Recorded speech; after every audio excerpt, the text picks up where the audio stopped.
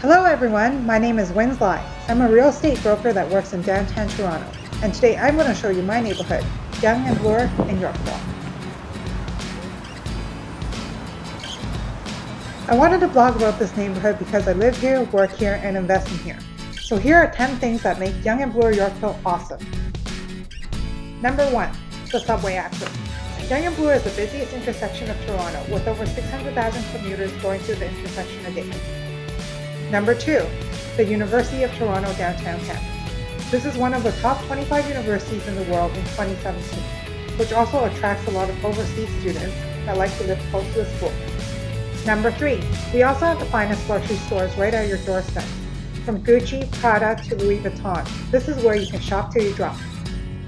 Number 4, Yorkville has some of the finest restaurants in the city, from Cafe Baloo, Casimodo, Morton's, STK to the One Restaurant.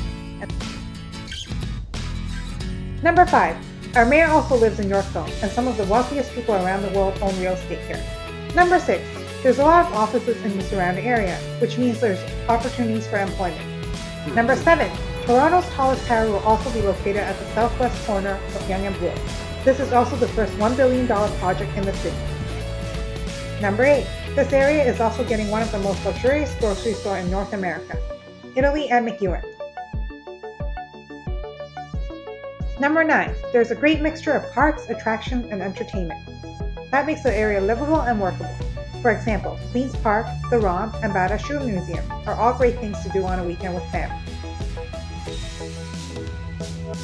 Number 10, this neighborhood also has a 100% walking score, bike score, and transit score.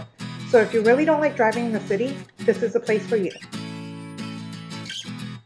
And lastly, if you're interested in learning more about Yonge and Bloor Yorkville real estate, feel free to send me a message or give me a call.